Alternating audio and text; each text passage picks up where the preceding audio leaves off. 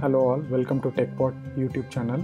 In this video, I'll be showing steps on how to resolve the Wi-Fi issue in your Android TV. So when you connect your Android TV to Wi-Fi, you see it says connected but no internet. So we are going to resolve this specific issue and I'll be showing the steps in this video.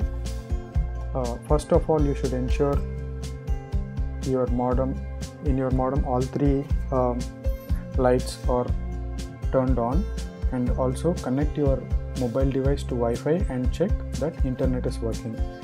After that, proceed to the steps mentioned in this video.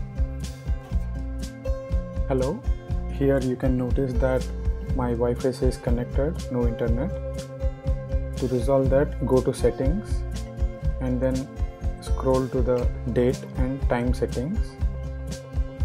Click on it and then click on automatic date and time and set use network time.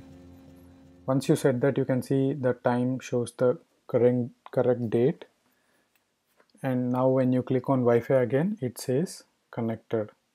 Thanks for watching the video. Please subscribe to my channel.